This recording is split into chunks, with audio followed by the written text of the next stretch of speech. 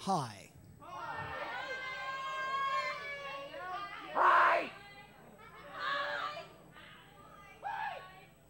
Don't make me turn the show around. Too late. There wouldn't be much of it. And let me start the show by saying, gosh, Fez, I missed you. That's what he said to me, too. I said it to all the hecklers. He told you God says he missed you? We have been off for a week. We're off most weeks, but we were actually not here for a week.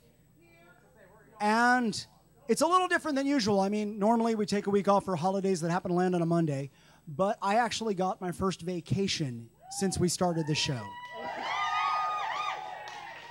I needed it. Don't get too excited. It was just Chicago. It was Chicago, and I actually had a really good time. We got some Chicago out there.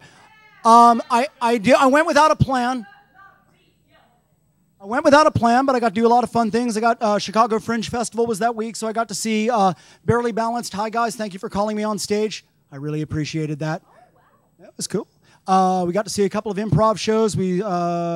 PH Theater, and the Neo-Futurist, which they talked about possibly. Some of them have even talked about coming down here and teaching workshops, and if they do, take them.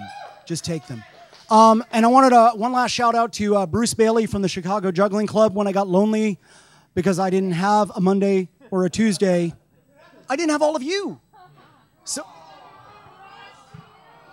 So when I got really lonely, I went looking online, Chicago Juggling Club, and there in fact was a weirdly named Chicago Juggling Club. I went and I got to juggle with total strangers, which I recommend you do once and then make really good friends, because otherwise it's just strange, because you're like, hi! And they're like, who the hell is he?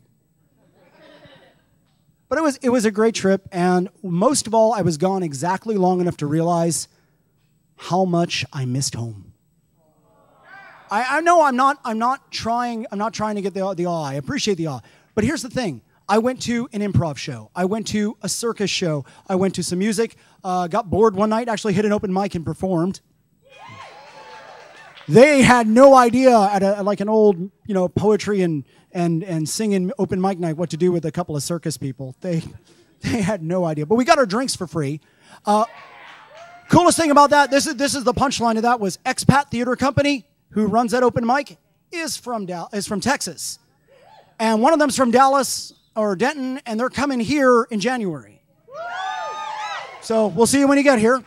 But I went all over these different places. You notice this. I went here, and then we drove for like half an hour. We went here, drove for like half an hour, parked, complained about the walking, walked some more, went here.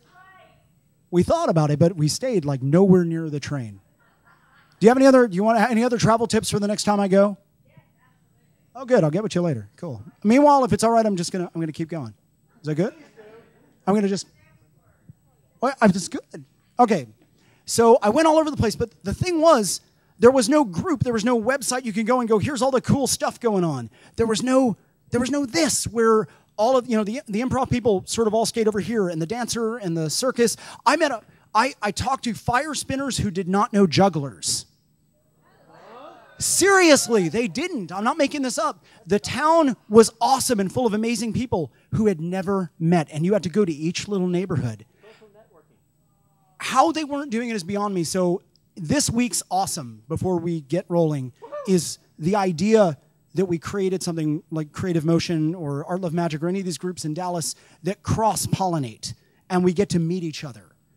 It's the coolest thing, and that is the best thing about coming home, was walking in the door and being right here with every type of person I know.